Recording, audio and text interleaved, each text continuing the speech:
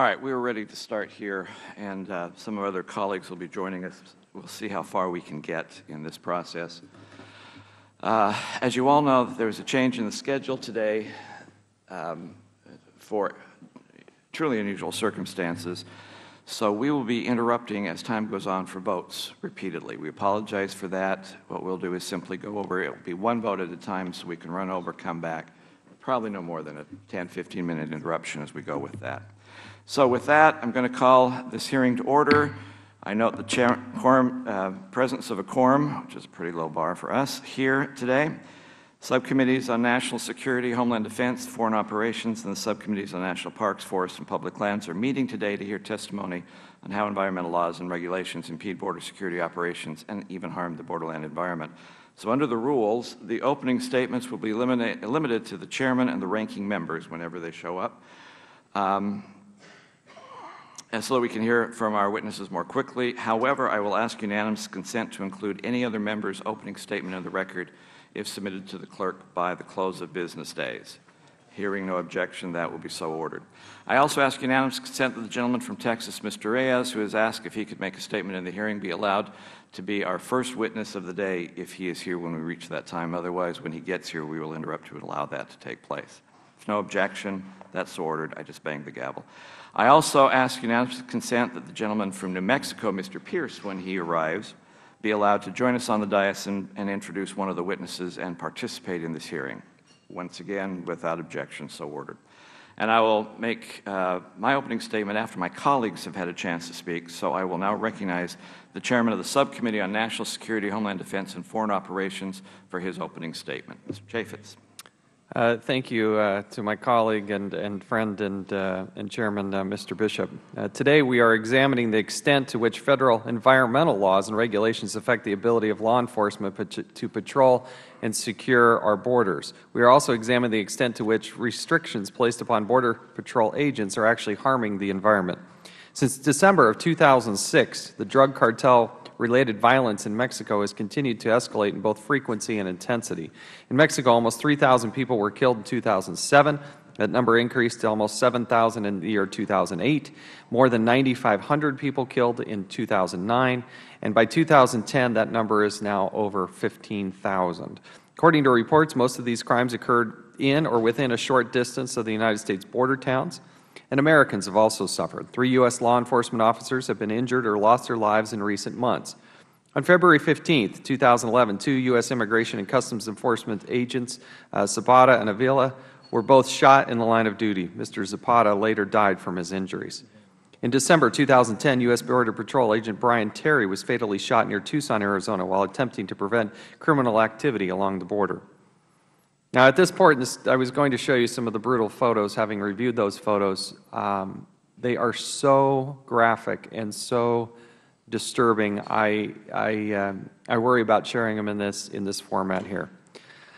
This steep and continual increase of violence just across our southwest border raises serious concerns for the public and members on both sides of the aisle. The Department of the Homeland Security is responsible for securing the U.S. border. It is responsible in response to illegal activity at the southwest border, including illegal activities occurring on federal lands. The Department of Homeland Security has in the last few years increased the amount of agents and resources directed towards preventing human smuggling, drug trafficking, kidnapping, and illegal immigration. Despite the increase of federal resources, Richard Stana, Director of Homeland Security Issues at the GAO, the Government of Accountability Office, has identified gaping holes in our border secure strategy. Just recently, Mr. Stana testified that there are only 129 miles of the roughly 1,954-mile-long southwest border where the Border Patrol can actually, quote, deter or detect and apprehend illegal entries, end quote. So let me repeat. Only 129 of the nearly 2,000 miles are adequately secured. This is unacceptable, and the Federal Government should be ashamed. With the Federal Government spending billions of dollars on flawed border security strategy, we must find a better solution that is comprehensive, intelligent, and cost-effective. Because of the Department of Homeland Security's inability to secure much of the border, our national security depends on Border Patrol's access to federal lands. In 2006, the Department of Homeland Security, Department of Interior, and the Department of Agriculture all entered into a memorandum of understanding. The purpose of this MOU was to guide and facilitate Border Patrol activities on Federal lands. It also sought to ensure that concerns about protecting the environment would be addressed. The MOU emphasized the need for cooperation and timely responses by Federal land managers to requests by the Border Patrol. According to the MOU, the parties agreed to cooperate and do so, quote, in an expedited manner, end quote. However, a recent GAO report authored by Ms. Mittal indicated that, quote, cooperation has not always occurred, end quote, between Department of Homeland Security, Interior, and the USDA. They will be testifying today, all on the same panel. Border Patrol agents in charge of the 16 of the 26 stations have told the GAO that, quote, when they attempt to obtain a permit or permission to access portions of Federal land, delays, restrictions have resulted from complying with land management laws, end quote. I fully support the utmost protection of our environment and multiple uses of public lands, but at the same time, we must listen to the Border Patrol agents who put their lives on the line every day. Some agents have asserted that delays resulting from environmental laws have, according to Ms. Mittal's report, quote, lessened agents' ability to detect undocumented aliens, end quote. Again, this is totally unacceptable. An unsecured border is a national security threat. The sooner this administration realizes this fact and acts accordingly, the safer we will all be. I look forward to hearing from our panel of witnesses. I appreciate all of you, the time, effort. Many of you have traveled from great distances. We appreciate you being here today. Yield back the balance of my time. Thank you. Representative Grijalva, who is the ranking member on my subcommittee, I see on the floor, so I know he is here with us in spirit. And as soon as he arrives, will be recognized to give any opening statement he would wish to do that. We do have the ranking member from Government Ops, whatever your title is now, here.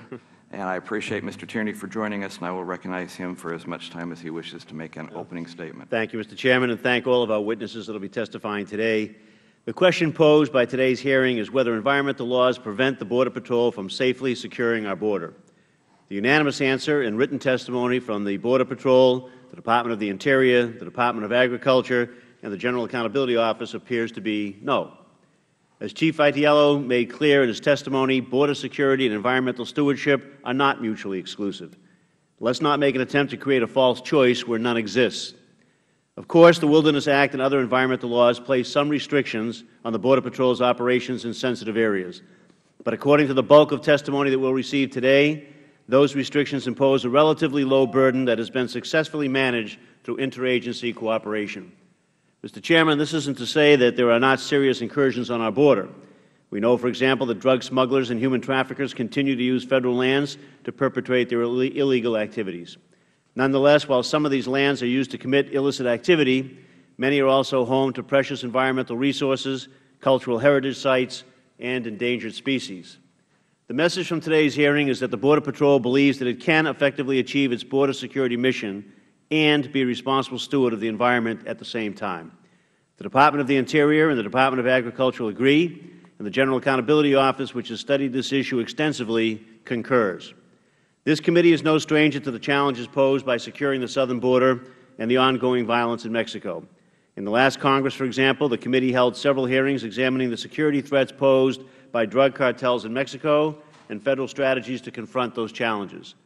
Tragically, over 30,000 citizens of Mexico have been killed there in the last 4 years in wanton drug violence. There are many real challenges that undermine our mission to secure our borders, but almost by all accounts today, environmental restrictions are not one of them.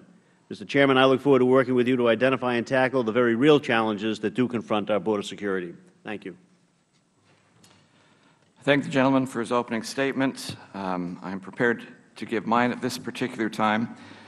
Look, I'm glad that we are all here on this particular process, and especially that we will be joined by a couple of people. Representative Grijalva, who will be here lately, or will be here soon. Representative Giffords, who we pray for a speedy recovery to soon join us, and Representative Pierce, who has joined us on the dais, represent the areas that are most impacted. And I appreciate that their significance and their problem as they try to tell their constituents why they are being inundated with a problem that basically has solutions that we could find here in Washington if we wished. The issue is illegal entrance into this country. And I think the bottom line has to be that it is unacceptable. Even one is unacceptable. But what is happening today is unacceptable. Homeland Security, the Forest Service, and Department of Interior all have a responsibility in here And the bottom line is what you're doing isn't working. The status quo is unacceptable.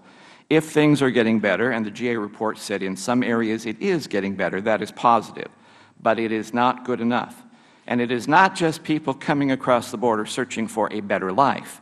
What is a concern for us is that the people who are coming across the border are the drug cartels who are destroying the lives of our kids with illegal drugs. They are prostitution rings. They are human traffickers. There are people who are being assaulted and raped and murdered on American land, and that is unacceptable. And what is worse, American citizens living in this area are being threatened and being killed, and that is simply unacceptable. If I can have map, I think map 2 up there, which shows, I ain't map 2. That's it, which shows all the regions that have been coming here from the last bit of data. Now, some of those regions are doing very well. I think the number of people who have been apprehended in Maine has been, I think, number is 56, which shows that Canadians from Nova Scotia are not coming here to take our hockey jobs. But in each of the last 2 years for which we have numbers, it's about 500,000 people have been apprehended. That's the ones we caught, not the ones who came in. And if you look at the numbers, over 250,000 of all those went through the Tucson sector by itself. 51% of those who are coming into this country are coming through that one sector. And no wonder you can understand why Arizona reacted the way it did and passed legislation in their state legislature, because that's almost 1,000 people a day being apprehended through their sector alone. And Tucson isn't all of Arizona. You got Yuma in there at the same time. So the question has to be, why is that the access of choice for those coming in here? Can I have map 1? This is the borderland. By definition and judicial, borderland is 100 miles above the border. Everything red on that map is owned by the federal government. In places where we are having success, there's not a whole lot of red. In the places where the problem exists, it is red. GAO report said 97% of all the apprehensions are now coming on federal lands. When we built the fence, 36 laws were waived in order to build the fence. One makes the assumption that those 36 may indeed have a reason in the problem that Border Patrol has in securing the borders right now. Department of Interior, I'm sorry, but your response so far has been number 8, which is to set up a sign telling Americans not to go on American property. Now, the outrage at these signs was major, and you pulled them down, which is right, but the attitude has not changed. A sovereign country has to control its sovereign lands, and we're not doing that, and that is simply unacceptable. It is still unsafe for Americans to go into America, and that is simply unacceptable. The representative from Homeland Security will come in here and basically tell us that things are fine. We're getting along. We're improving. I just want you to know I don't buy it. I don't buy it because the logical assumption of that testimony means Border Patrol is incompetent to do their job, and I don't believe that for 1 second. I believe the Border Patrol is competent to do their job, but there are frustrations with the Department of Interior and the Forest Service, and if I could have number 4, I believe, that prohibits them. These are the old barriers we used to have along the border. They've been removed as we've gotten better barriers. And now one land manager, under the direction of the Department of Interior, used these borders not to secure the border, but to stop the Border Patrol from entering into areas he did not wish them to enter. That is unacceptable. The Border Patrol can do their job if they are allowed to do their job. Even Senator Bingaman, who is not a hawk on the border, introduced a wilderness bill for New Mexico and recognized in his bill that there should be a 5-mile strip along the border in which the Border Patrol had total access. He got the right idea, he just had the numbers wrong. 5 miles doesn't cut it.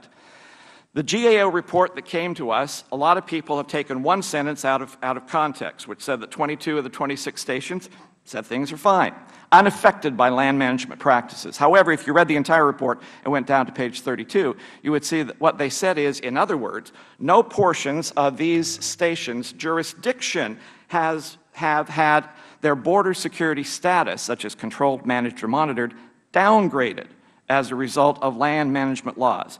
To me, that's not the same thing, especially if you look at the rest of the report and see how 17 out of 26 of the stations said they did have monitoring delays and portions of their programs were delayed. 14 out of 17 did say they could not get waivers from land managers in a timely manner.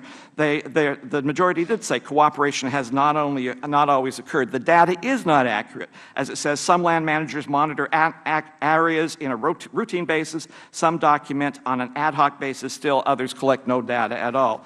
The EIS statement can take over 75 days to accomplish. 3 out of 7 said the wilderness restrictions cause a problem for them. 5 out of 7 said the Endangered Species Act causes a problem for them. There was, in one area in Arizona, it took 4 months to get permission to move a mobile surveillance system. And the reason for it, according to the manager down there, he has limited staff with numerous other priorities. This was not important to him. In a place in Arizona, it took 6 months to get permission to improve roads that the Border Patrol needed on Bureau of Land Management land to conduct patrols and surveillance equipment. 8 months in another area to allow improvements for truck transportation to move an underground sensor. That didn't take place. I find it interesting that in some places it simply never happened. Border agent in charge told us that maintenance was needed for 5 roads and 2 surveillance system sites within the station of operation, but they did not receive permission at all. So without these maintained roads, the agents could not conduct routine patrols or reach the sites for mobile service systems, even in an area of high illegal traffic. In another area where there are few roads, the agent said 1 additional road on an east-west corridor could close to the border would be effective to combat the 8,000 miles of trails that undocumented workers have produced in this particular system. In another area of the National Forest, they actually approved for helicopter landings because of its remoteness, and that's great, but unfortunately everything was delayed until 2011. Contrasting 2 previous examples when Border Patrol requested additional access in another national park, wilderness area, the management land manager determined that additional Border Patrol access would not improve the protection of the resources. So what happened is they put those surveillance on land that is owned by the state of Arizona, not by the federal government, and it still created a 3-mile hole in the surveillance for undocumented workers. The land manager requested the Border Patrol to find a different location for the tower because of Wilderness Act restrictions, and he explained that the Border Patrol did not demonstrate to him that the proposed tower was critical. He made the final decision, not the experts on the Border Patrol area. And I'm sorry, the witnesses will tell you the memo of understanding is working. No, it's not. I'm glad that you're becoming chummier with the memo of understanding. But the memo of understanding is not the same thing as border security. The memo of understanding is not a solution. It is a process, and the process that the numbers show you on the first slide is simply not working. The results of that memo are unacceptable. The memo has failed. It was designed to fail, and it prohibits the Border Patrol from simply, in fact, actually doing their job. What the memo does is confer what people on the ground have contended and what Washington has denied. What we have to do is regain control of our lands from the drug cartels. National security has to be our #1 issue. To take a phrase from Bill Clinton, it's national security stupid. If the fence needed 36 waivers to be done, Border Patrol needs those same kind of situations. Border Patrol should not be stopped or inhibited in anything they try to do. The environment is being trashed by illegal entry. It is not national security that is threatening our environment. It is the lack of national security that is threatening our environment. The Department of Interior must have better priorities so that human life takes a higher priority over what they are looking right now with the blinders that they have. Environmental laws and border security are in conflict.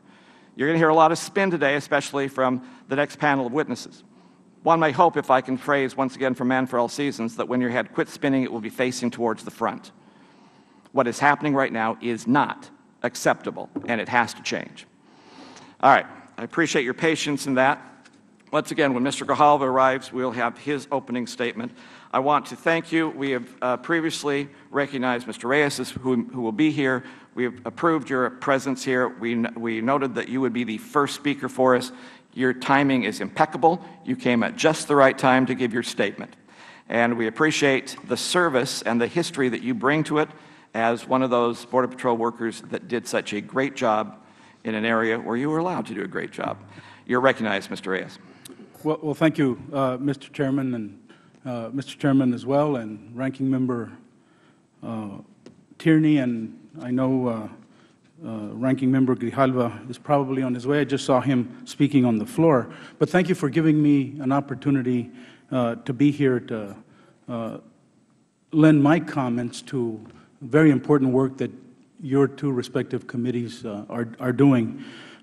I guess one of the first points I want to make and underscore is oftentimes we that both that represent border districts and those that are elected to leadership positions in the border area get frustrated because decisions made here, particularly at the federal level, often impact the communities and the relationship between communities and the Customs and Border Protection and other law enforcement agencies that have very important work to do to secure the nation. So I want to tell you how much I appreciate the opportunity, not just to be here this morning, but I actually was part of a field hearing that you did in Brownsville, Texas, where the community got a chance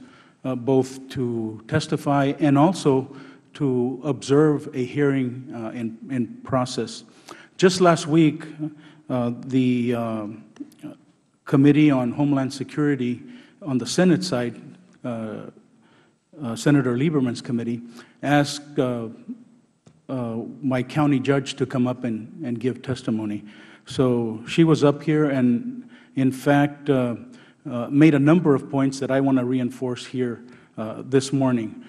First of all, I represent the safest city in the United States of over 500,000 people or more.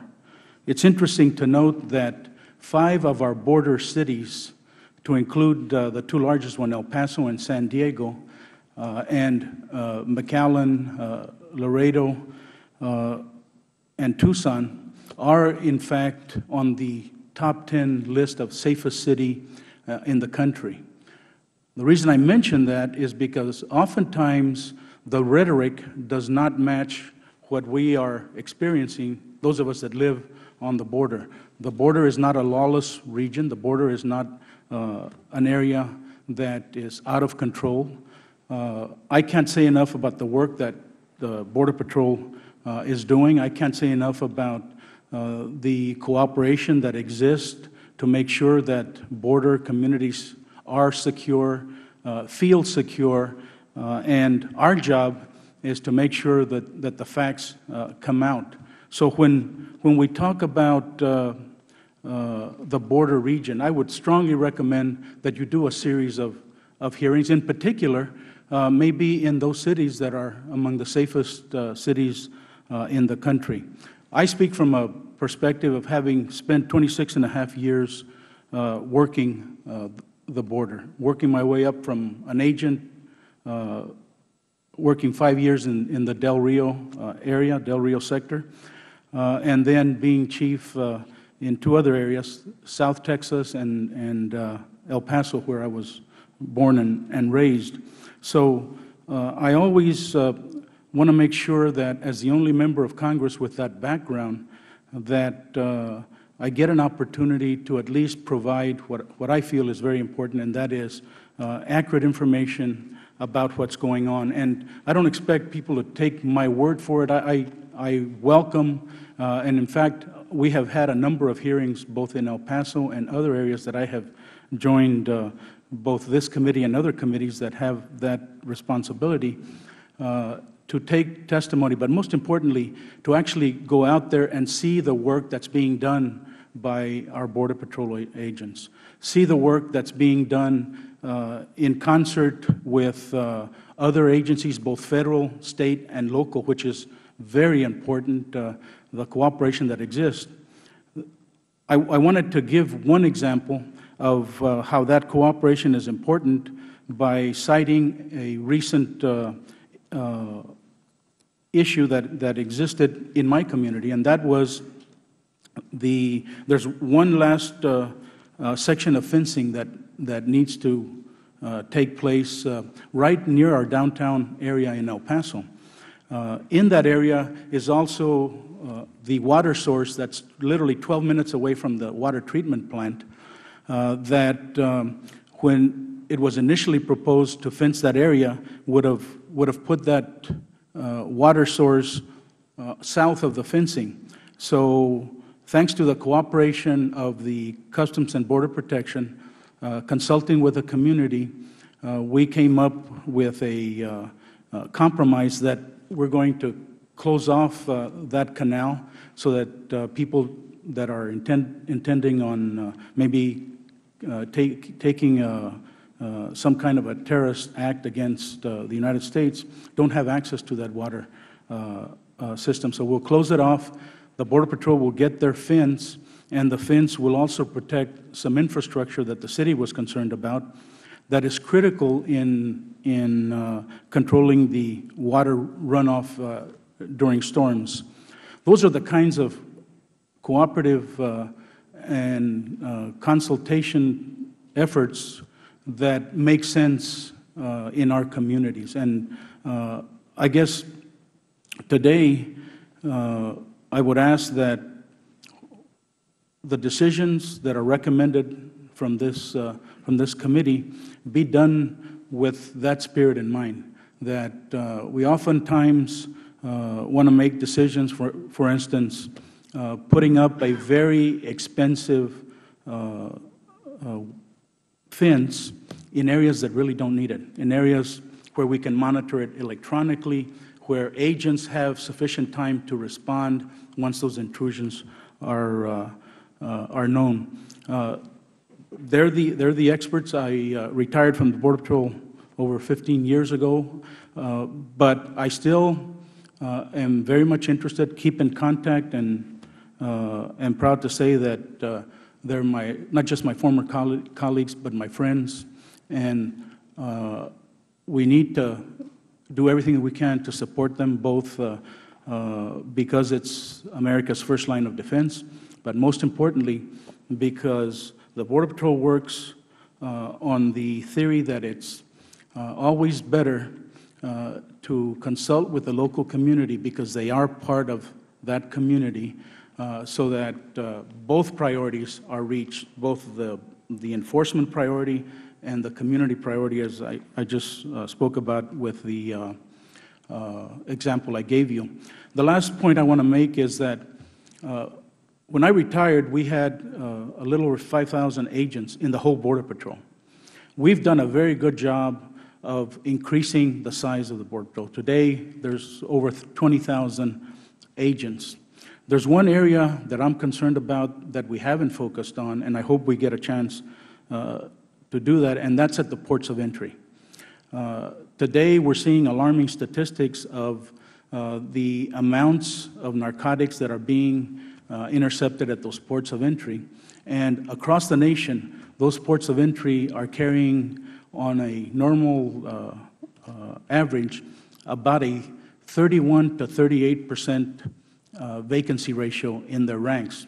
That means many different things, including the fact that it creates a vulnerable environment for our country, but it also means long waiting lines for people wanting to cross the border, and obviously it also means that, based on the statistics we're seeing, that more narcotics are coming through those ports of entry because that workforce is overwhelmed. So I hope we get a chance to have hearings on increasing the size of officers at those ports of entry.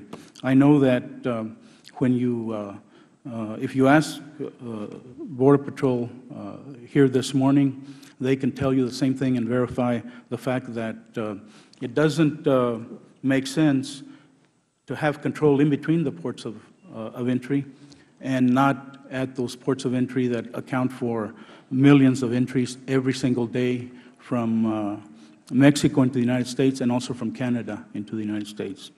So with that, thank you for giving me an opportunity to testify before you this morning, and I would be happy to answer any questions you might have. Thank you, Mr. Reyes. We're going to be respectful of your time, but does anyone have questions for the gentleman from Texas? Representative Chaffetz, go ahead. Go ahead. Thanks for being here, and I know you care as much about this issue as anybody.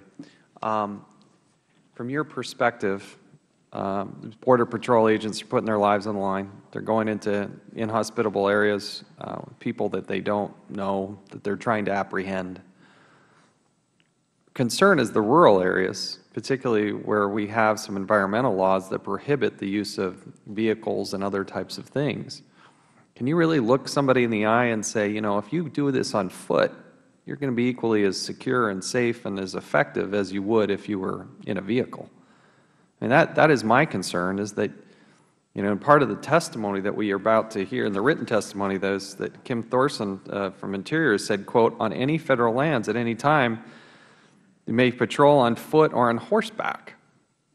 I can't imagine looking at some Border Patrol agent in the eye and say, you know, sir, sorry, you can't use the vehicle here with all the communications tools and safety and security and speed that you can get. You guys go out on foot. Is that really what we should be telling our Border Patrol agents? Well, not so much on foot, but I will tell you, my experience has always been, Border Patrol is a hardy bunch.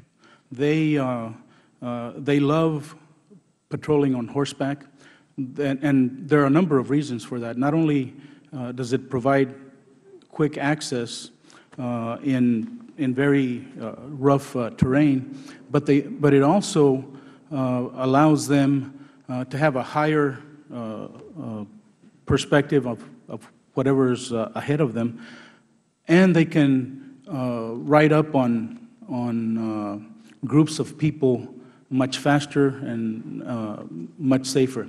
If you rely on Than a vehicle? Than a vehicle.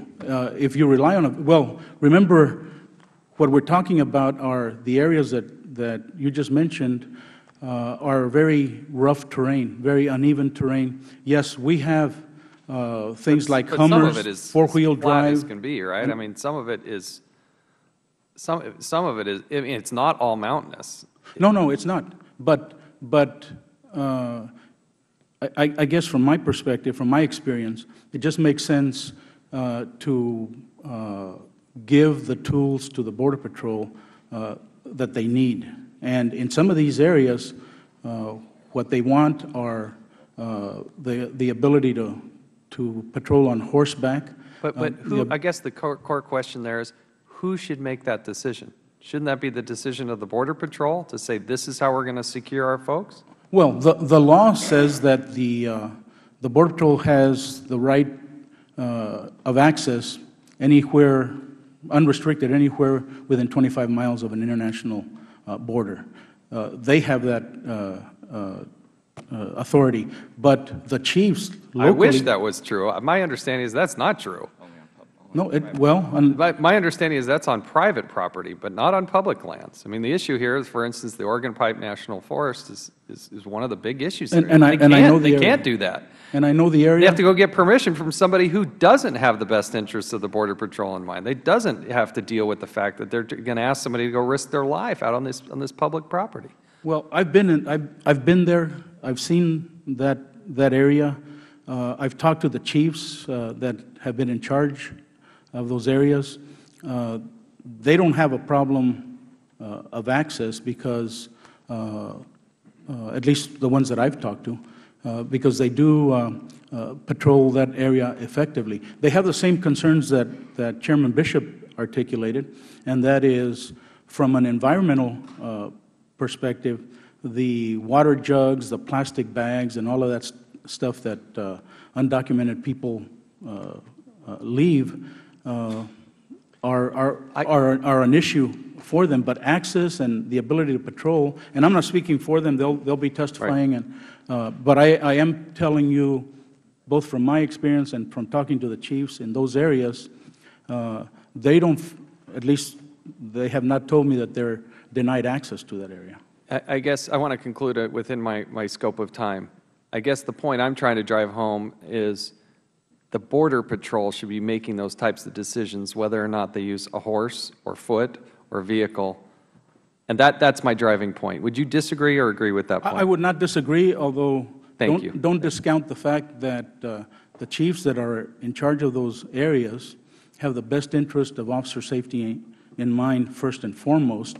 But they also, you know, one of the things that I have learned through my experience is no one is more attuned, and I go back to saying the Border Patrol is a hardy bunch. No one is more attuned to the surroundings, to respecting nature and those kinds of things. That's why I mentioned to you one of the biggest complaints that I have heard is about the refuse that's left behind by undocumented people. Thank you. I yield back. Mr. Tierney? Sorry, Mr. Tierney, Thank you you. have questions for your colleague? Yes, I do. Thank you. Mr. Reyes, thank you for joining us here this morning. And I do respect the fact that you have, I think, more experience certainly than any member of Congress at your job on the Border Patrol, but you've also, since been a member, been very focused on this area and continue, because of your district, obviously, to be in touch with people that are on that, which strikes me as we sort of be trying to impose on you here for some of the questions, you know, an outsider's view that you've got the experience, but we still want to tell you what works on that. And what I'm hearing from you is that basically when there's an environmental law or regulation that might touch up on a conflict with a security issue, that's been your experience that the agencies involved have been able to work it out pretty reasonably. That's correct. Okay. That's correct. My understanding also is the memorandum of understanding between different agencies is that when there's an area of exigency, whether it be hot pursuit or some other security issue, the Border Patrol actually does have the ability to use motorized vehicles. Is that right? That's correct. That I know of, nowhere on the border under emergency situations is the Border Patrol precluded from doing whatever it needs to do. All right. There was a question here a moment ago about, you know, who makes a decision. Well, we have laws in this country, and I would suspect that those prevail. Am I right? At least in terms Correct. of. And you find the agencies generally try to implement those laws. Correct. And then the memorandum of understanding is a way to try to reconcile any conflicts that might appear within those laws. Correct. All right. And your experience has been that the agencies have been able to effectively, under that memorandum of agreement and through other cooperative means, resolve any issues or problems for the most part that come up under that. That's been my experience, yes. Okay. And I'm just reading on that. The Border Patrol may access lands by motorized vehicle or otherwise in exigent or emergency situations, and that seems to cover any ground of it when it comes up to a final decision. The Border Patrol decides it's an exigency or an emergency, and they need to use a vehicle, and they go. Has that been your experience? Yes, it has. And, you know, you've got to remember that there are times when perhaps you've got an airplane crash, you've got some other kind of emergency, an agent is shot. The Border Patrol chiefs are not going to allow anything to interfere with being able to get in there and do whatever needs to be done to both secure the area and, most importantly, take care of whatever officer is injured. Well, it appears, at least from this perspective, that our laws don't interfere with that either, that they're set up. They do not. The laws and the agreements under them to allow that to happen, in fact. Absolutely. So has it been your experience that there are other factors involved in sometimes causing difficulty for Border Patrol agents or others to get control over a particular area? Topography or you know, the geography of an area, are they sometimes more of an impediment for the agencies? Oh, sure. Well, sure, and that's why, again, the chief in the sector knows that area best. He's in constant communication with both the agent in charge of whatever area is in the station that you're describing, and decisions are made both in terms of being able to secure the area and how they would respond and with what they would respond. I mean, that's the chief's responsibility, to make sure that in the case of a national emergency or an emergency affecting officer safety or the safety of maybe a rancher or maybe an undocumented person whose life is in jeopardy, they will make whatever decision needs to be made and have that access without any problem. So how many years, Mr. Reyes, were you a member of the Border Patrol? 26 and a half. So 26 and a half years as a Border Patrol agent and chief, 15 years in Congress representing an area that's very involved in that, and your conversations with the various agencies, representatives, and employees along there. How many instances are you aware of where an environmental law or one of the other laws that we're discussing here this morning was an insurmountable impediment to the Border Patrol doing its work? I can't think of any. In fact, I will tell you, Border Patrol agents work very closely in Texas with what we know as tick riders, and their job and their responsibility is to make sure that cattle does not come over from Mexico because of the kinds of diseases that they would have. So Border Patrol works very closely. I worked with them when I was an agent. We work very closely with the Parks and Wildlife people. on occasion, DPS, the Department of Public Safety, and park rangers in general in the areas that they have a presence. So when you're wearing a badge and you have that responsibility, you want to make sure that to the extent possible that you have both knowledge of who's there and an understanding that they're going to come to your assistance and you're going to go to their assistance because of both the environment and the hostility of the area, or perhaps either a drug smuggler, alien smuggler, or others that might not distinguish and not know the difference between a Border Patrol agent, a park ranger, a tick rider, and others. Well, thank you for coming this morning and sharing your extensive experience from a range of perspectives. Thank you. My good friend from Michigan, do you have any questions of Mr. Reyes? Just a statement.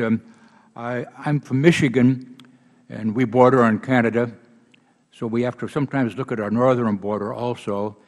And generally, those who do try to get into Michigan either come in by plane from Europe, the one person they caught trying to bring a plane into Detroit, but by water. And I've been impressed by the cooperation between the Border Patrol and the Forest Service and our Coast Guard. There's three very important, and I think we have to encourage that cooperation. And sometimes laws have to catch up with changed circumstances. And if there's a need for change in laws, hearings like this might help that. I'm not sure there is a need if there's already good cooperation, but I do appreciate your service to your district, your state, this country, and to this Congress. Thank you very much. And I would just add the Royal Canadian Mounted Police Border Patrol has an outstanding working relation and history with them as well, because we, at least it's been the history that most of the resources have been on the southern border with Mexico, because that's where the pressure is. So we have less officers, and they depend on relationships with local law enforcement like the RCMP up there. So one good Border Patrol person, Diana Dean, helped apprehend Ahmed Ressam, who was up to no good at all. She with her training and her perception was able to stop that. Thank you, Dale. Appreciate it very much. The chairman, who's ex-officio member of this committee, is here. I'll recognize him, then we'll recognize Representative Pierce from New Mexico. I'll be quick. Have you been sworn in? Because I got a lot of questions for you. I think every time you testify before Congress, the assumption is you're sworn in. We've always sworn at him, but we haven't sworn in him. Congressman, thank you for being here, and thank you so much for bringing us an inside view from an outside agency. So that's the only reason I showed up here was I said, wait a second here. Not only is this my committee room, this is one of my best friends in Congress and somebody I rely on for the kind of advice you just gave. So thank you. That's all I wanted to say. Well, and thank you, Mr. Chairman, because as I've said publicly on occasion, many times while we may differ in our politics, I think we all want to do what's best for our national security and the protection, and how we get there really is, I think, the important part. For many different reasons, these guys are the experts. I thank God that I have that background, because I really enjoyed my 26.5 years in the Border Patrol. I don't think there's a finer law enforcement group in the world than the Border Patrol. But as you can expect, I'm probably a little biased, but well, they do part great of what work. we know about you is you used to be somebody. Yes. Thank you. Thank you. But thank you, Mr. Chairman. Thank you, Chairman. And thank you for being here this morning. Thank you, Mr. Chairman. You must be something special. He's never said anything that nice to me. Thanks a lot. In time. Yeah. Representative Pierce. Well, remember, he was a member of my committee when I was chairman of the Intelligence Committee, and we worked on many different issues. You know, one of the... So you're telling me you got photos or something? No. Not that I'm aware of, but we did work on some really tough stuff that will never that people will never know publicly, but again, it's about the national security of our country. Mr. Pierce. Thank you, Mr. Chairman. I appreciate the opportunity to be here on this committee, and thank my neighbor for his decades of service both in the Border Patrol and here in Congress. The more a comment than a question, I'm hearing what you're saying, that El Paso is the safest city in the U.S., less than 15 miles. I mean, our El Paso bumps up against some of the towns in my district, and 15 miles from downtown El Paso, they literally bar their windows and doors, and they don't feel like they're in the safest place in the world. They, in fact, just about 2 weeks ago in Anthony, they declared their streets to be completely unsafe, and what can be done about it. And so it's such a contrast from the safest city to just 15 miles away. Wasn't there a major highway that was shut down in El Paso last year because of gunfire? Was that the year before? No, and just to comment about it, Anthony is not on the border.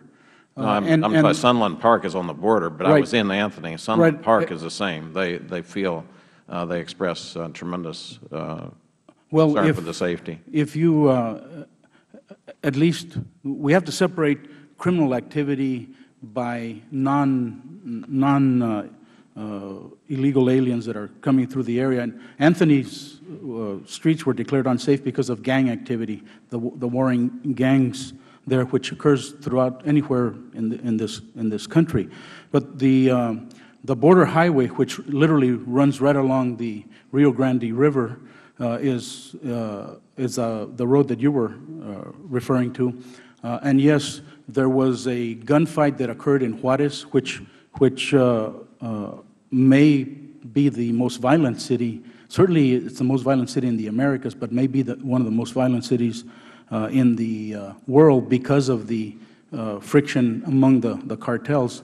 But there were bullets. The concern by the police department was that a stray bullet might hit a passing car there. It's just a consequence of the location of that highway. Sure. By the way, if I could reclaim my time, go ahead. Mr. Chairman, I would point out that the gang signs, the MP, whatever the gang signs are from Mexico, Central America, have appeared on barns in the 2nd District of New Mexico, and it alarms people. Then we had the rancher that was killed. His ranch butted up against those ranches of ours. In the 26.5 years that you served, what wilderness areas did you actually, were in your jurisdiction, right under your command? Which wilderness areas did you, formal designation of wilderness? Well, as an agent, I worked what is known as the Amistad Lake area. Is that wilderness? Is that designated wilderness? Sections are, in fact, some of because of the excavations of some of the caves there that with hieroglyphics and all of that, they have been put under the jurisdiction of, I believe, the Department of the Interior. It's an area. Amistad Lake, as you know, like Falcon Lake, is right on the border. Half of it is in Mexico, and the other half is in the United States. And we had the responsibility for the U.S. side. If I could reclaim my time, I'm about to run out here, but I would just observe that Mr. Bingaman submitted a bill last year and the year before to make wilderness on the area, and in contrast to your assertion that we had 25 miles access in every wilderness area on any place from the border, he actually had to, as a compromise, designate that we could get wheeled vehicles into a 5-mile stretch, and that was a compromise. Initially, it was not. And wilderness, the Gila Wilderness, a long time ago, an airplane crashed from my hometown in the Gila. They had to backpack the potties out. In other words, wilderness is a very restrictive designation We've had testimony that if we created the wilderness along the Rio Grande, that they would not be able to actually get bulldozers in to replace the earthen dams that washed out in the flood about 3 years ago, and then we would be subject to flooding for the rest of the time. So wilderness area, I've got the Gila Wilderness in my in my district. I went to the Organ Pipe National Monument and I saw the signs, and we had a formal briefing that half of that was completely off limits to American tourists because of the illegal activity across the border. And if our agents were able to access that, it doesn't seem like that it would be off limits to American tourists because it was so dangerous. Many places in New Mexico, only a barbed wire fence is there on the border. But again, I'll yield back my time.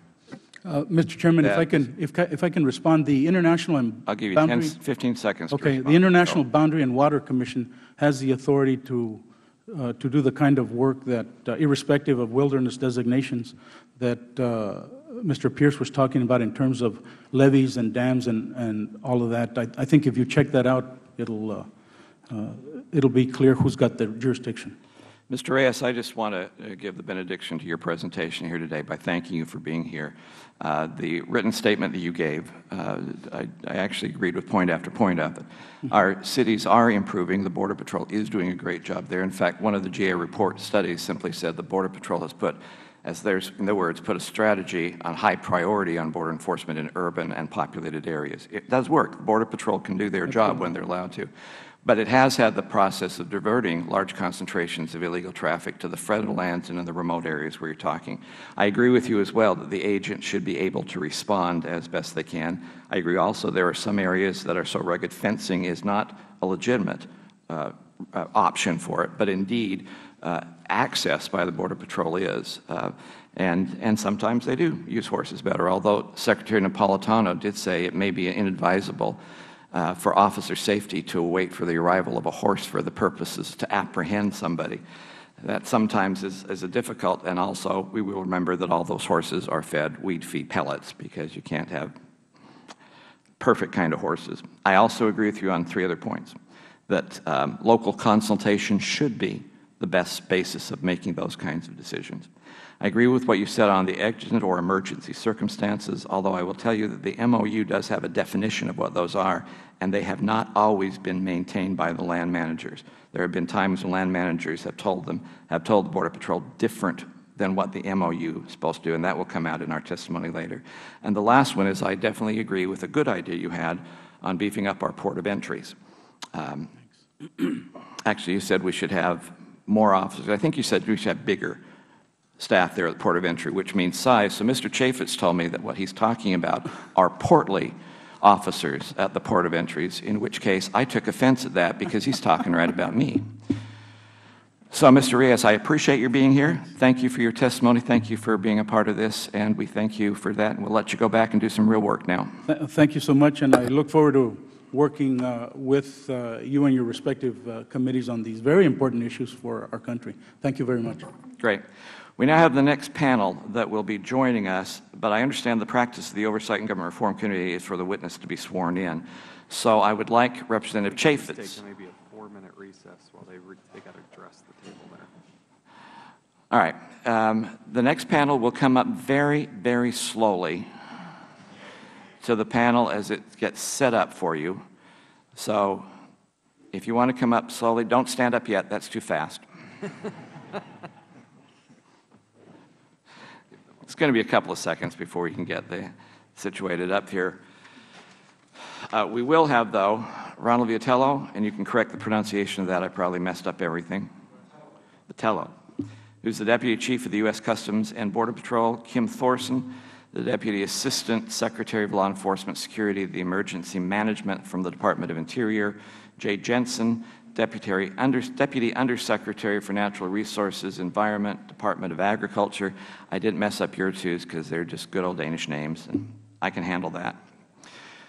But in 1 second, we would ask you, and I think I'm going to turn the chair over to Representative Chaffetz to take care of this portion.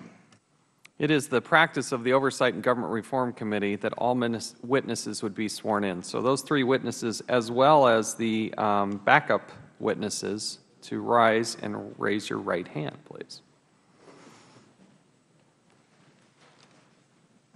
Do you swear to tell the truth, the whole truth, and nothing but the truth, so help you God? Thank you. You may be seated, and let the record reflect that all participants answered in the affirmative. Thank you. All right. It is our hope at this time that we, before the next vote occurs, that we can have the testimony of the individuals who are there. Do you care which order you go? Then let's take you from left to right. We'll start with Homeland Security, go to Interior, and then finish up with the Agriculture Department. And once again, thank you for being here. As you should know, you've been here long enough to know this stuff. Everything is, your written testimony is in the record. Anything else you want to add, we can put into the record as well. The timer is in front of you. When the yellow button light comes on, you have 1 minute left. We'll try and close it as close to that red light as is possible. We set? Please. Chairman Bishop, Chairman Chavez, ranking members and distinguished members of the subcommittee, it's a privilege and honor to appear before you today to discuss U.S. Customs and Border Protection's efforts concerning illegal activity on federal lands. I'm Ronald Vitiello, the Deputy Chief of the United States Border Patrol. I began my career in law enforcement in 1985 as a Border Patrol agent in Laredo, Texas. Throughout my career, I've held numerous positions within the organization, both on the southern and northern borders. I would like to be clear that the border is a different place today than it was when I began my career. I have personally witnessed the evolution of the border over the past 26 years in both terms of additional resources applied against the threat, as well as the change in the adversary's ability to exploit border vulnerabilities. Last year, the Border Patrol apprehended approximately 463,000 illegal aliens, as compared to 10 years ago when we made 1.6 million arrests, a more than 70% reduction. Although we have seen positive indicators of a more secure border, our work continues and will not end as long as those who seek to enter this country illegally. The Border Patrol's national strategy was implemented in 2004 and called for achieving control of the borders with a proper mix of personnel, tactical infrastructure, and technology. We sought to gain, maintain, and expand control at the border. With the assistance of Congress, we have seen unprecedented influx of resources, and we are currently expanding our security efforts. In law enforcement, we operate within the confines of the rule of law and regulations. Would our efforts be easier without these legal frameworks? Yes, it would. However, we find a way to reasonably and sensibly solve problems within the parameters of law. Does the Border Patrol face challenges with respect to operating around protected lands when they are in our enforcement zones? Yes. But again, we have been able to establish practical solutions to allow for mission success. In 2006, the Secretaries of the Departments of Homeland Security, Interior, and Agriculture signed a Memorandum of Understanding committing the signatories to ongoing operations on protected lands. It is understood that the Border Patrol cannot routinely patrol protected land in vehicles. Nonetheless, we do have access either on foot, horseback, and without restriction under exigent circumstances. Essentially, the MOU formalized an informal cooperation that has existed for years. Our field commanders, the chiefs, and the patrol agent in charge are tasked to consider the multiple environments they oversee in order to establish their requirements for where resources are required and how to best apply them. Each tract of land along the border has to be assessed individually.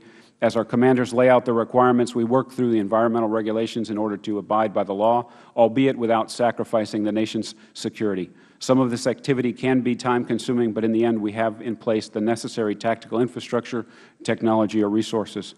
Additionally, we look at the border. Each area has to be taken individually, as no two stretches are the same. The activity levels and terrain vary widely from San Diego to Brownsville on the southern border. Through our security efforts, the Border Patrol intends to have a minimal impact on the environment.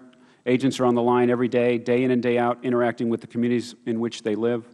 There are many varying opinions from the border communities, public interest groups, and the media alike, yet our mission is to enforce the laws duly enacted by Congress. The Border Patrol recognizes that we need many partners in our nation's security efforts. We have learned that it will take a whole-of-government approach within law enforcement, within each of our duties, responsibilities, and authorities at all levels, Federal, State, local, and tribal. We have strived to move beyond mere collaboration and work toward operational integration with our Federal, State, local, and tribal, and our international partners moving forward in realizing the strength of joint planning and implementation in a targeted and focused manner. Our path forward in our security efforts applied will be risk-based. Accordingly, we will increasingly depend on information and intelligence to describe the intent and capability of our adversaries, thus defining the threat while continuously assessing our vulnerabilities. In doing so, we must be more mobile, agile, and flexible. Thank you for the opportunity to testify today. I do look forward to your questions.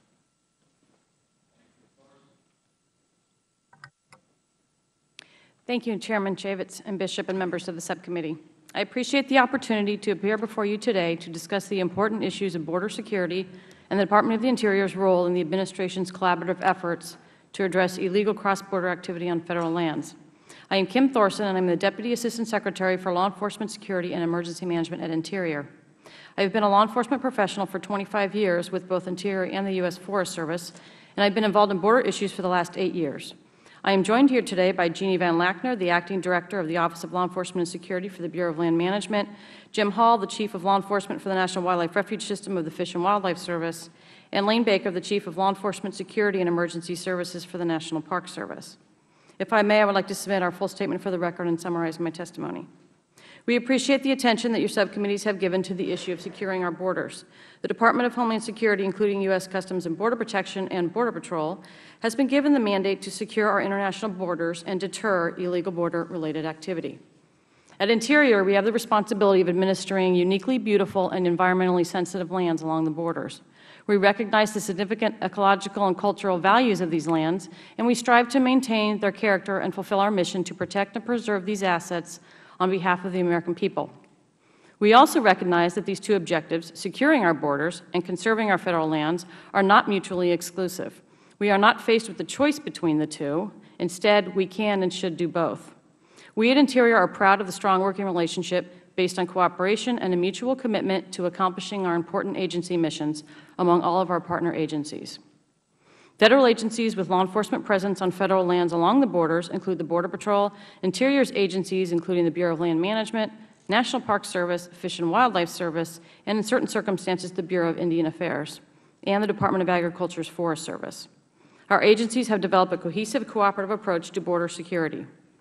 In March 2006, Interior, DHS, and Agriculture entered into a Memorandum of Understanding providing the departments with goals, principles, and guidance related to securing the borders, addressing emergencies involving human safety, and minimizing the environmental damage arising from illegal cross-border activities on Federal lands. We believe the guidelines contained in the MOU have been effective in providing both Interior and Border Patrol with the necessary framework to strike the appropriate balance for patrol and infrastructure access to Interior lands by Border Patrol, while continuing to maintain an emphasis on protection of Federal trust resources. Since entering into this MOU, the three departments have continually and successfully worked together to carry out the tenets outlined in the MOU at both the headquarters and the field levels. At Interior, we have established a department-wide coordination structure to facilitate the regular coordination and collaboration between Border Patrol and Interior agency representatives.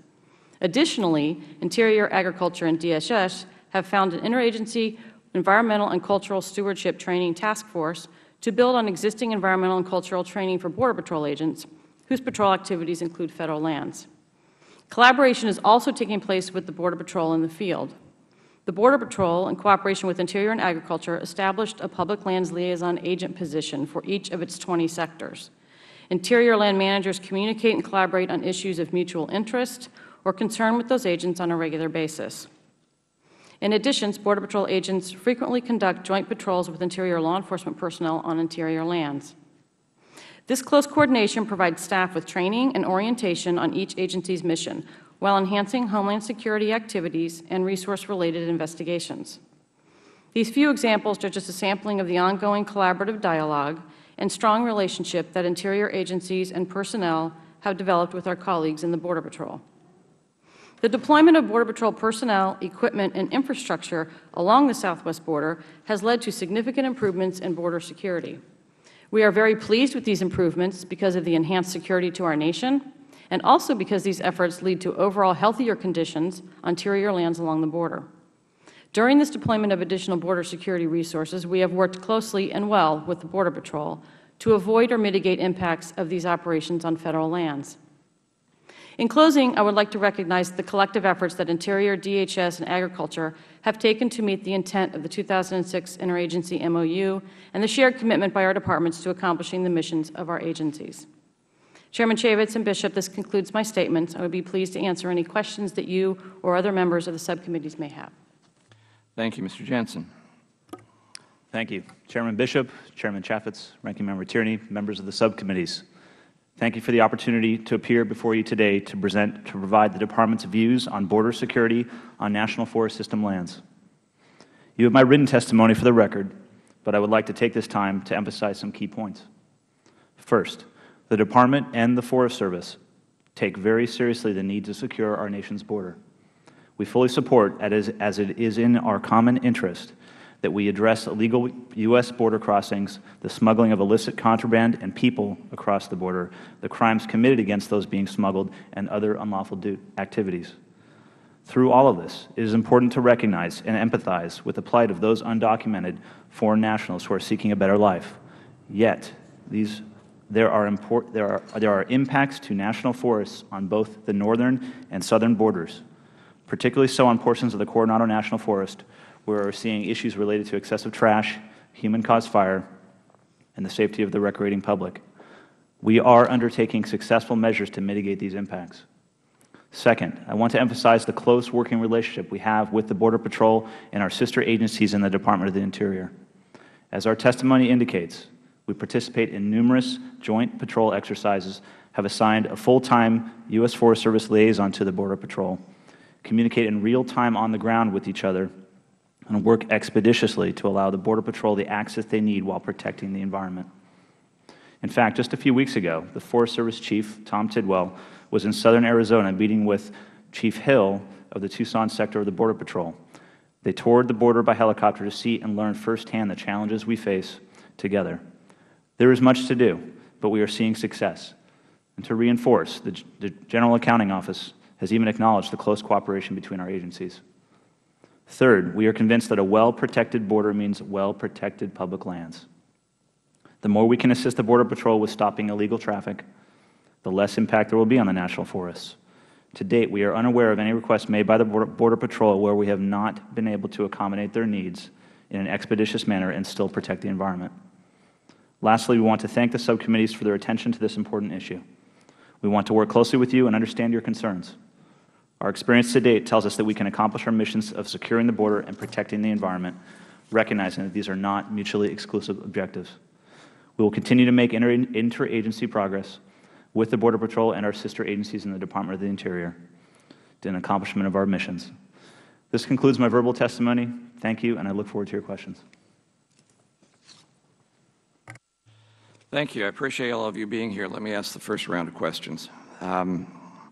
Looking at all of you, looking at the memo of understanding, it appears that a big part of the entire agreement hinges on access granted in the course of exigent or emergency circumstances. Ms. Thorsen, you're from DOI. Let me go with you. What is an exigent circumstance? Mr. Chairman, as outlined in the MOU, what we tried to do is ensure that the Border Patrol agent, and then in their judgment, determined what an exigent circumstance was, whether it was in pursuit of aliens. Is there a definition in the MOU? Yes. And what is that definition?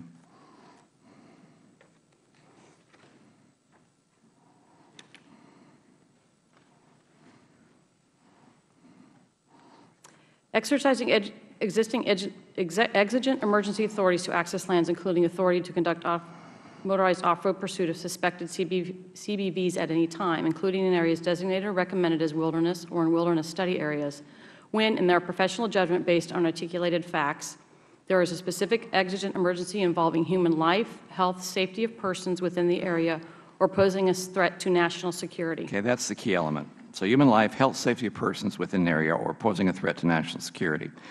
Are you aware that one of my staff questioned one of your park superintendents, and even the director of the National Park Service told us separately that an exigent circumstance is life or death only? Now, is that what the MOU says? No. Okay. So this incorrect definition is not just the opinion of the Park Service. Unfortunately, the Fish and Wildlife Service Director sent 2 letters to the Border Patrol telling them, in his opinion, that an emergency is defined as life-threatening circumstances, and otherwise, Border Patrol has to continue to access the refuge on foot or on horseback, and also gave them a warning that if they violated his version of that MOU, within 6 months he would close all access down. Are you aware of that? No, I'm not aware of those particular What are you going to do instances, about it? Chairman. Well, what we'll do is ensure, and we're continually doing this with our partners, our agencies on the ground and with the Border Patrol, to ensure that the MOU is enforced as written. It's nice. So that you are now aware that the ground personnel in DOI are not operating under the same definition. You got it? Yes, Mr. Chairman. Okay. Well, you were right when saying that protection of the land and protection of the border should not be mutually exclusive, that you should be able to do both. Unfortunately, you're not. Border Patrol agents in the fields have explained to our staff that they believe the MOU could work, but unfortunately it does not because the land agencies do not follow it. Mr. Vitiello, have you heard complaints from the field land managers that they are not following the MOU? I think that the MOU does give them the framework to do that. I think in any relationship there are differing sides and interpretations. So how would you tell your Border Patrol if, for example, one of the land managers under DOI told them the MOU was no longer in effect because there was a new administration? Well, we have regular people on the ground that are designed to programmatically work these issues and then operationally understand amongst themselves how we're going to interpret not how to interpret the MOU, but that the framework exists to solve any of the problems as they're raised. So what would you tell that land manager when he said that? I would refer him to the Public Lands Liaison Officer. I could call over to Kim's office and we could talk about what the perceptions or actual restrictions were or should not be. So if, especially in the GAO report, you showed multiple examples of where this MOU has broken down, Ms. Jensen, how will the MOU function if your employees don't believe they have to or are obligated to follow it? Ms. Thorsen. As Mr. Vitiello said, our responsibility in my office, as well as our folks in the field, is to ensure the appropriate implementation of the MOU. And so and in fact, the MOU describes a mechanism that if things aren't working out at the local level, that is to be moved up to the regional and then ultimately the headquarters level. So we have mechanisms in place to ensure that it is being implemented as outlined in the framework in the MOU. So it's our responsibility to follow up on those instances and ensure that is in fact happening. That doesn't work, and I appreciate it, but it doesn't work. It's not working. The reports are telling us, the anecdotal evidence and actually the cumulative evidence is saying that system flat out is not working. Mr. Jensen, the fires you referred to in your testimony, how many of those are intentionally set? Intentionally set, we don't track the numbers that actually we know of what they're intentionally set. We track numbers of fires by human-caused and through lightning. Why don't you track arson? Are the Forest Service employees discouraged from reporting arson? Not at all. Then why don't you track it? We can dig into the numbers and as we conduct investigations on specific fires to find the cause of those fires. And in that sense, we can get to the answer to the bottom of what caused those fires. But you don't do that now. That becomes amazing that it doesn't do it. You also said you were not aware of any kind of problems with with where your agency has been impeding the Border Patrol. Check the GAO report. You'll see very much I quoted from them here. My time is over.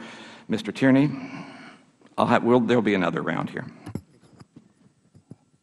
So I guess I'm trying to listen carefully here to this, and it seems to me that there's some allegations here, not so much that the MOU, Memorandum of Agreement or Understanding, doesn't allow for things to work properly, but there seem to be incidents reported where it may not have been implemented or worked effectively. Is that what you witnesses are hearing as well? Or correct me if I'm not hearing properly. I think that's accurate. Ms. Thorsen? Yes, sir. That's Ms. Jensen, is that what you're hearing? Would agree. Okay. So are we getting ample training to the people in the field in all 3 departments so that they would have an appreciation for the Memorandum of Understanding and the chain of how they would cooperate and work with others?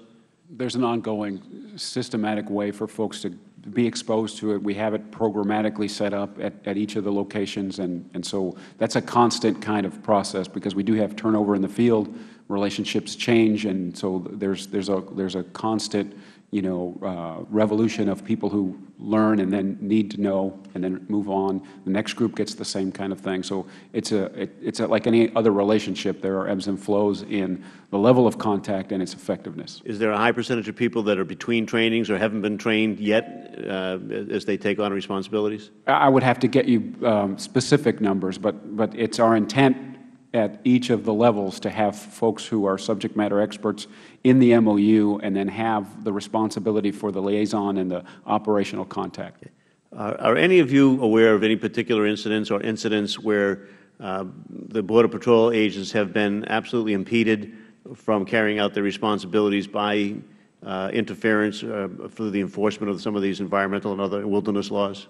I'm not aware of anything specifically, but I'll tell you that with 20,000 agents in the field, there are bound to be, within these relationships, differences of opinion and issues that get raised through the sector-level commands, the station level certainly, and then up to the headquarters. We've had instances where we've talked about these things at every level, looking to solve whatever the issue is.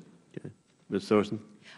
Yes, I would actually agree with Mr. Vitiello's statement. There are instances where folks on the ground need to work through things, but our continual talking to them, meeting with some of our collaborative organizations that we have, the Borderland Management Task Forces and so forth, are a constant effort to ensure that any issues that aren't getting resolved at the very local level are bumped up through that mechanism and as I said earlier, all the way to headquarters. We are very involved in my office personally to ensure that any time we hear there's maybe some impediment or there's a difference of opinion on the ground, that we figure that out and we make it happen so the Border Patrol can successfully carry out their mission.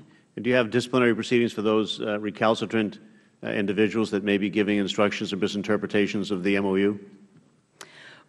The folks on the ground are Bureau employees, and those bureaus do have performance plans and disciplinary and sort of a whole performance program. Do they use them? It is not I can't speak to that, actually, since I don't work in those bureaurs. Well, I mean, that's part of the problem with bureaucracies, right? I mean, we're here talking about one problem, and you're giving us an answer, and you can't answer for the other part. But will it be reasonable to assume that those incidents that may be reported by the General Accountability Office, or those incidents that Mr. Bishop or others here may point out as anecdotes or individual circumstances, will be reviewed and action taken if it's warranted? Yes, I would agree with that. Mr. Vitiello, you agree that your agency will do that as well? Yes, sir. Mr. Jensen? Absolutely.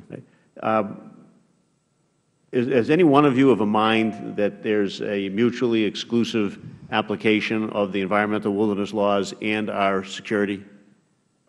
That they're not exclusive, I agree. You agree they're not exclusive, Ms. Thorsen? Yes, I agree. And Mr. Jensen? Absolutely not. We're actually seeing examples where we're actually seeing success, and I think just this year, we embarked upon a joint operation called Operation Trident that's occurring all throughout this year that's proving and demonstrating how we can work together and achieve both those goals. Well, particularly with respect to fires, I would assume that it's in your interest in the forestry to make sure that the borders are protected and people aren't coming in and being part of the human cause of fires, correct? That's absolutely correct. Okay. And Ms. Vitale, let me just end with you. Are you, as a representative of the Border Patrol, here to lodge a complaint of any sort about the way that environmental laws or conservation laws or wilderness laws or anything else are impeding the ability of you and your men and women to protect this country and protect our national security? No complaint. I agree that the framework allows us to solve this problem in a practical way. As Ms. Thorsen said, it's best to do that at the field with the folks that are responsible for implementation directly. And you will do that? Yes. Thank you. Yield back. Thank you, Mr. Chaffetz. Are you all familiar with the Border Security GAO report, February 15, 2011? This is the one, Preliminary Observations on Border Control Measures for the Southwest Border. We keep referring to the GAO report. Are you familiar with it? Yes, Mr. Chairman. All three of you, yes? Yes? Yes. Yes? All right. Mr. Vitiello, I hope I'm pronouncing your name right. You write in your written testimony, quote, Border Patrol's enforcement efforts on Federal lands can pose unique challenges. What are the unique challenges?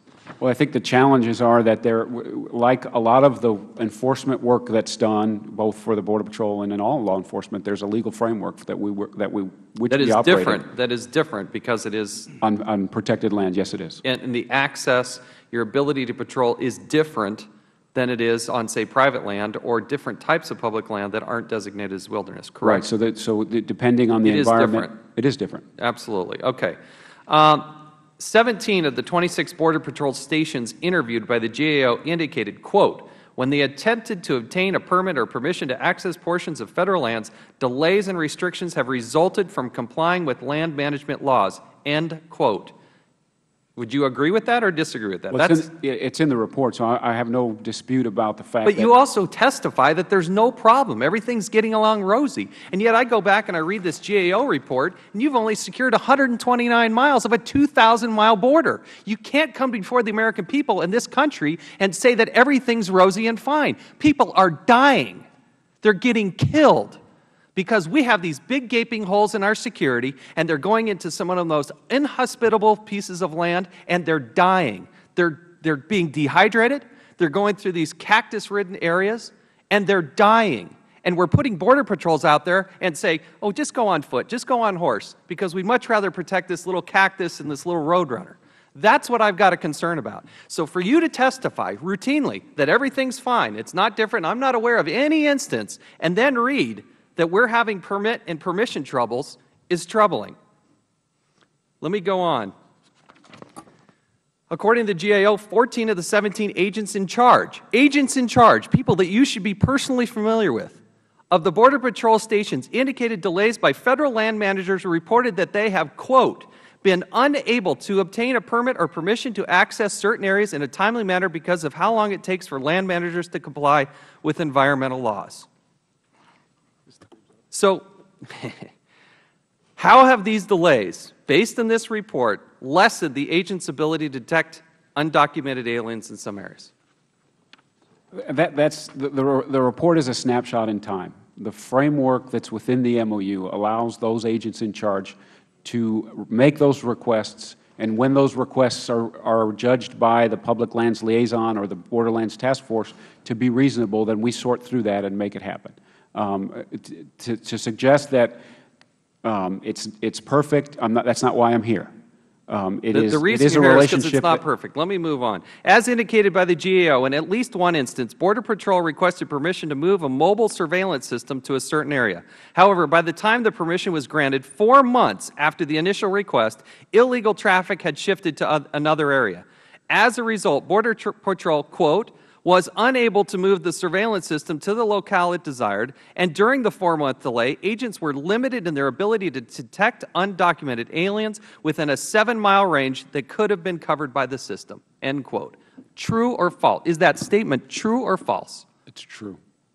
So how can you testify that everything's fine and that you're working in such with great relationship? You have a surveillance system that I would think that would make your Border Patrol agents and the United States of America safer, and these people over here are giving you a 4-month delay. How come you're not here with the same type of outrage that I have? How come you're here just saying, oh, it's just, we work together, everybody just get along? We got people dying. How do you respond to that? Because you've testified, and we've listened to what you said, that, oh, everything's fine. The framework allows for us to move through these issues and this problem. Is it perfect? No. But in this instance, in a report that came out, it's 4-month delay. How do you, Ms. Thorsen, how do you respond to this? Mr. Jensen, jump in here. 4-month delay. Why does that happen? I'm asking my folks here to find examples on the National Forest System land here, and we're working as quickly as possible to work through the requests that come through. And we have examples in front of us now, the Zone 20 project, where we're actually moving to build roads within, on restricted lands, where we are seeing success. It does not happen immediately in every single case, but we are making tremendous progress in working together to address these concerns as they arise. My time has expired. Yield back. Sorry, Mr. Kildee. Thank you, Mr. Chairman. All of us feel on this issue certainly as strongly as Mr. Chaffetz, but I think, some of us express ourselves differently.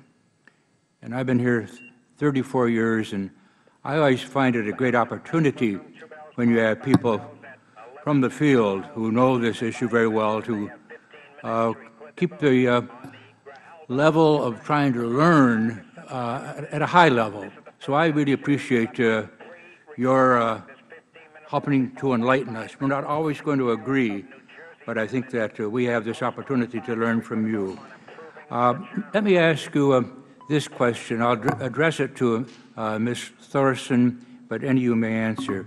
If there's an incident or a pattern of ignoring the MOU that we've been talking about, what is your reaction or response to that? And should there be something stronger than an MOU? Should there be something in law? Thank you, Congressman. Our actions, if there was a consistent pattern of ignoring the MOU, as I stated earlier, we have a mechanism in place to bring that to our attention at headquarters. And in numerous instances, I personally get involved, and other members of my staff, talking to Mr. Vitiello or Chief Fisher with the Border Patrol to come together to figure out what's going on. And then we also talk to our Bureau representatives, Bureau directors and or their regional directors who have direct control over those those local units, and come together to discuss what the issues are and to resolve those issues. So we do it very high level for any incident on the border that gets to our attention that we know about. We will take action such as that to ensure that it gets resolved on the ground. We hope most of those are resolved locally, but they're not all. As we've heard earlier, they do get to our attention. Anyone else have any comment? Well, I would encourage you to keep it at a high level, or even raise the level of importance, because when agreements are made, very often they aren't easy to arrive at, but they're done for a reason. So I would encourage you to keep it at the high level. I think it's very important. I would not want to stop a chase because someone didn't want to follow a memorandum of understanding, which makes very good sense and is important for very often our national security. So I would keep it at the high level. If necessary, raise it to a higher level. Thank you very much. Thank you. Thank you, Mr. Kildee. Mr. Pierce. Thank you, Mr. Chairman. Ms. Thorsen, are you familiar with the operating memorandum of understanding between the Las Cruces BOM and the Border Patrol? Not particularly, sir. Well, in it, it states very clearly that a mobile communication site there in the Big Hatchet Peak will be moved as soon as possible if the area is designated as wilderness. So it's there now, but if it's wilderness, it can't be there. Doesn't that sound like a little bit of an impediment? Why wouldn't the people have decided to put it somewhere else to start with if that were a better place? Doesn't that sound like a little bit of an impediment? In that instance, that's an example. I understand that the repeater is on Big Hatchet Mountain, and if in fact legislation were passed, we would need to work to ensure that it could stay there. It is an opportune location. It calls for it to be moved if it's designated wilderness. That says that conservation is trumping protection. Mr. Vitiello, you declare that wilderness and security are not mutually exclusive. And I know it's not exactly wilderness area, but the Oregon Pipe National Monument that I visited in 2006 as chairman of the Park Subcommittee, and they declared that it to be inhospitable for American travelers, about half of it. Is it still that way?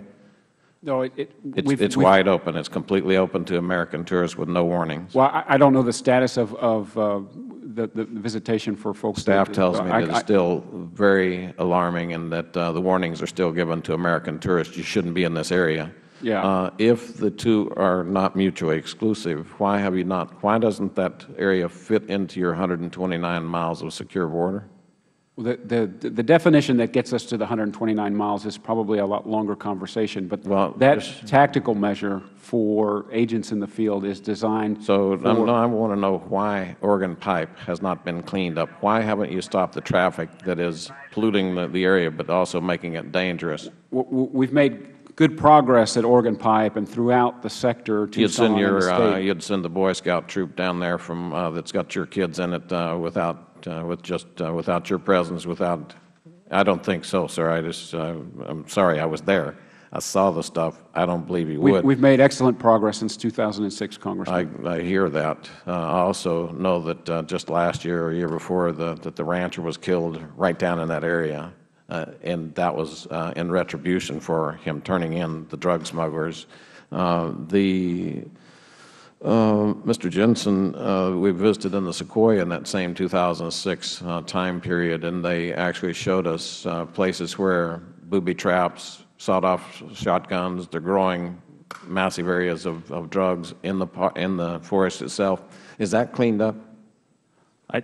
I'd have to go back and look at that specific area to know the status there. I do not know. Do you have any other forest where that, but you're familiar with the circumstance that I refer to? The circumstances. Do you have any other forests that are have that many incursions of illegal activity in it, so that people are warned, don't backpack in this area, you could get your head blown off with a sawed-off shotgun that has a tripwire on it? We don't quite talk about it that way, but we do make sure that were the pictures that were given to me by the Forest Service incorrect? I'd have to see those photos to know for sure. Yeah. So you wouldn't talk about it, but the pictures may have been correct. They were given to me in official capacity, as in an official briefing, and so you would think it's incorrect that you hit a tripwire and it blows your head off with a sawed-off shotgun that's protecting a marijuana field. No, what I was going to say was that we want to make sure that visitors that come to the national forests are aware of the risks that are out there, as in any time you head into the backcountry. I couldn't speak to the specific situation. Do you have any other forests where that sort of danger exists? We are dealing with some similar issues down in the Coronado National Forest, and we make sure that the visitors to those areas are aware of. So Sequoia is one of two in a very, very dangerous category, and you don't know if it's been cleared up. That is alarming, my friend. I'd like to follow up with you to understand a little more of the concerns you have.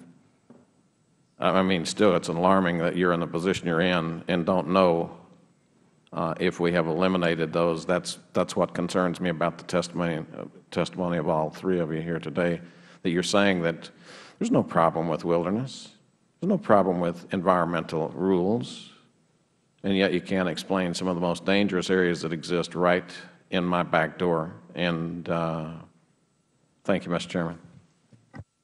Thank you. It's my intention to turn now to Mr. Lynch, and what we'll try and do is get through this round of questioning. We have still a good 5 or 6 minutes, and a whole lot of people haven't yet voted. We'll then suspend for a few minutes, go vote, then come back here probably around a 10-minute break, if that's okay. Representative Lynch. Thank you, Mr. Chairman. And I want to thank the witnesses for trying to help the committee with its work. I do want to, I think that part of the frustration exhibited by Mr. Chaffetz was well-founded, I think. And it's really a result of the GAO report, and I think this is a October 2010 GAO report on the southwest border.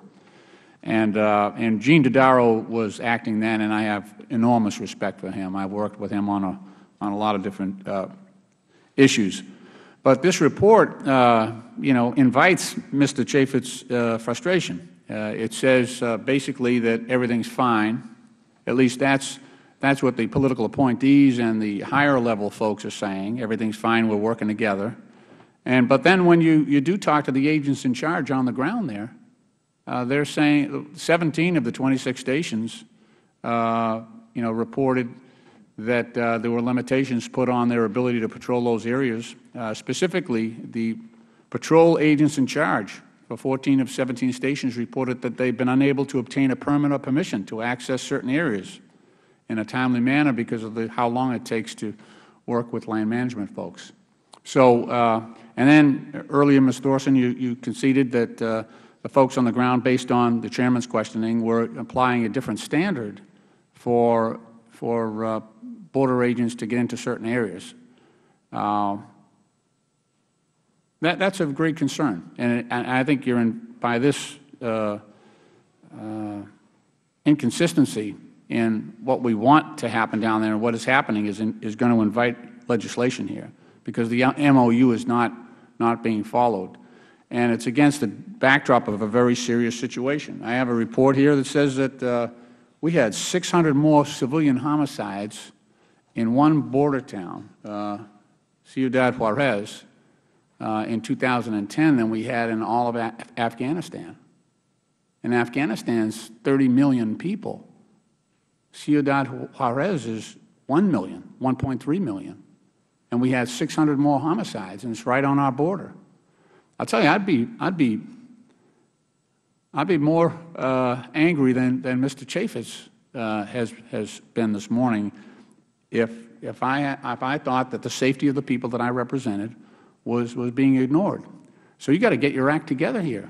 We expect you to protect the border, and we don't think that that's happening.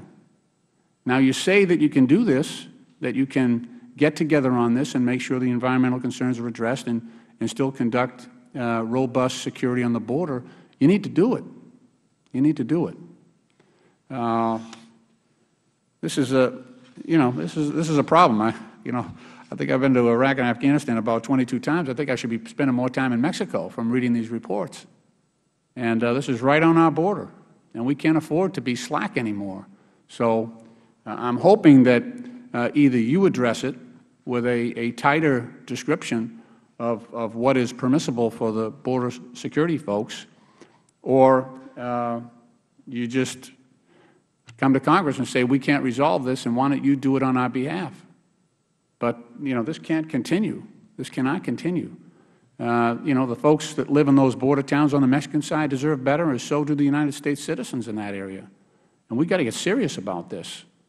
And so, I think, Ms. Thorsen, if you have folks on the ground who are applying a different standard that restricts Border Patrol folks from going into some of these wilderness areas in a timely fashion to protect the American people, then you need to have some consequences here. And I didn't hear a real clear answer on that when the Chairman asked you whether you actually, I think it was the ranking member asked you, are folks being disciplined when they stop border security folks from going in there and doing their job?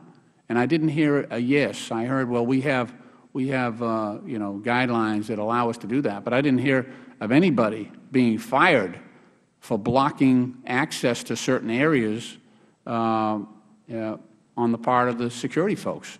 Mr. Vitiello, I know you give a rather rosy picture, but it doesn't. The facts don't bear that out, sir. I'm sorry to say. So we've got to be better at this. And like I said before, I'll close my remarks. But you're inviting Congress to go in there and decide what the rules are going to be. And 435 people are going to make that decision in the House and 100 in the Senate. And it may not come out the way you think it will.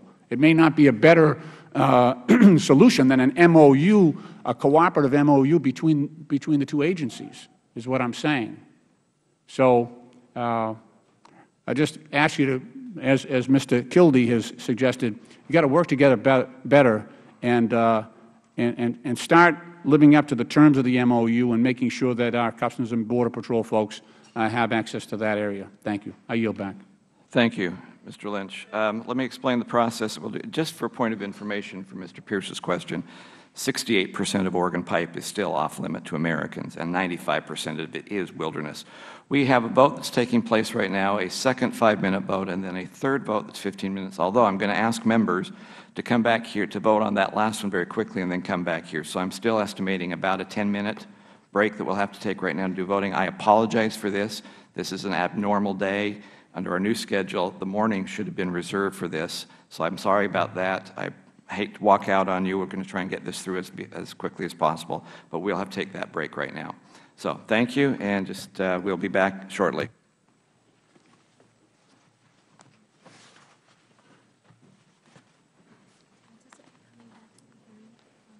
We'll see. We'll see. Yeah, I'm not sure what the...